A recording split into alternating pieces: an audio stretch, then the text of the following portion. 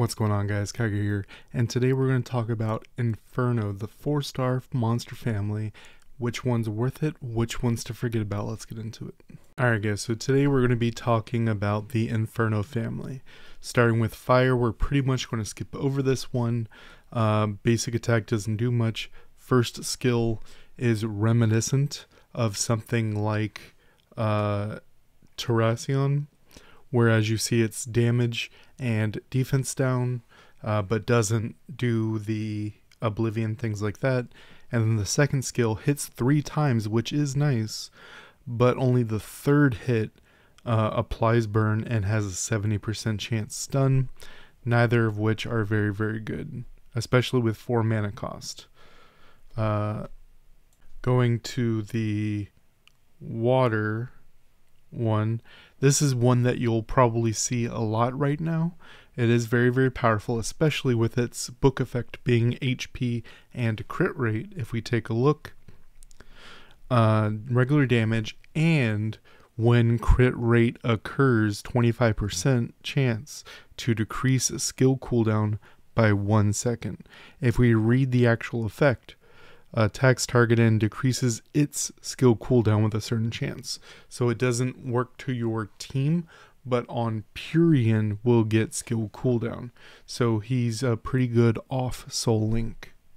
It also shows that crit matters, which his book effect being crit is very powerful, as well as a little bit of attack speed would not be a bad thing. Then we take a look at the first ability, 2 mana cost with 1000% damage. If we take a look, attacks enemy target with powerful energy sphere and applies freeze if it crits. 70% chance to freeze for 3.5 seconds. We take a look. Frozen, unable to act. You'll see that a lot with Orbia or Cleef do that in PvP pretty often. And last but not least is one that people really care about. 3 mana, applies crit rate up to nearby allies. So if we take a look, it applies level 2, which is a 40% crit rate up, as well as decreases skill cooldown of team members, which is 30%, the same amount as Konamiya, as well as giving crit rate up. And then while having that crit rate up, its basic and first ability really are powerful based off of that crit rate.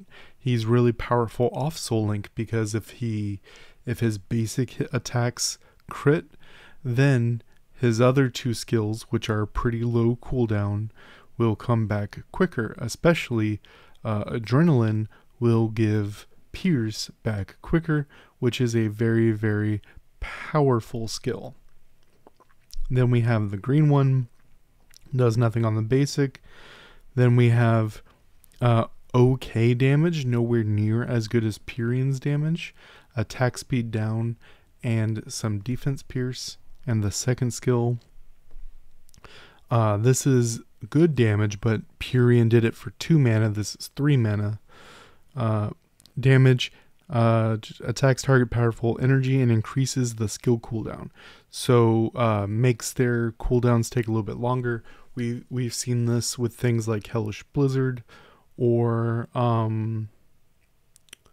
Terrible Tornado. If the target has attack speed down, increase the cooldown again. So it kind of works off of itself, but it's just hard to get these off. Its accuracy does help from book effect, but it being a mage and scaling attack isn't really what we're looking for here. Light, I really like the light one. I really like the dark one actually, as we'll see, but just does regular damage. When crit occurs, 2 mana cost, about the same damage as Purian, so 1-to-1, and instead of a freeze for 3.5 seconds, this is a stun for 3.5 seconds. Then we have the other ability, which is the one that really matters, Judgment of Light. Summons light to attack enemy target and remove beneficial effect. So we got a 3 mana strip here with over 1000% damage ratio, and removes all beneficial effects if the target is stunned. So if you get the 2 mana Pierce off to stun them, 1, they're stunned, 2, after they're stunned, you can hit them with Judgment of Light, which is a full strip, as well as giving level 2 crit rate up, as we talked about, being 40%. Its book effect is also crit rate, which builds into the same thing like Purian. Drogon is probably the funniest one of the bunch. Max damage on the attack. First skill, 5 mana cost, not something you really want because, 5 mana cost. Dark energy within area applies defense down, applies poison if it's under 50% HP. 5 mana, you're never going to cast this. Deals damage based on its lost HP to the enemy with powerful energy spheres with a 62% stun, the lowest chance of stun, but it has sort of like a 770% attack with about 12% of their lost HP as damage. So this does count destroyed HP. Destroyed HP is also technically missing HP, so this can work really good on a destroy set.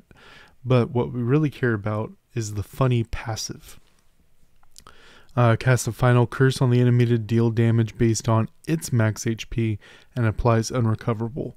When defeated, 80% of its max HP as fixed damage means their defense and things like that don't matter.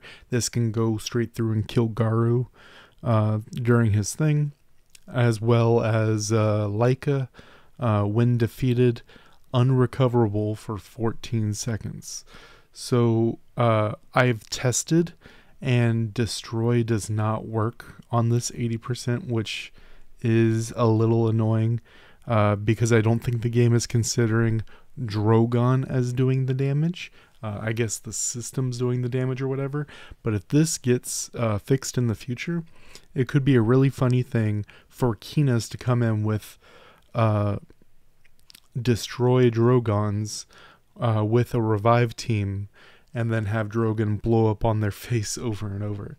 I think that'd be really funny, but realistically, Water Purian and Light Eladan are very, very powerful units going forward, especially Eladan, slightly less damage on the skill 2, but they're both 2 mana, but has a wildly stronger S3 as well as a full strip, whereas instead of that huge almost 1100% nuke, Purian has adrenaline, which is 30% cooldowns.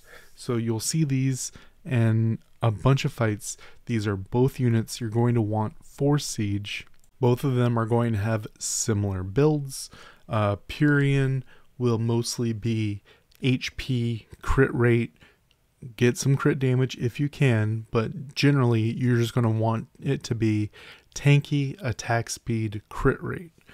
That's its whole thing, whereas Eladan is going to want crit rate, crit damage, and obviously a little bit of HP defense just to stay alive, but you're going to go hard on these nukes, because as we see, 861 for 2 mana and 1100 for 3 mana, as well as stunning, full stripping, both very, very powerful.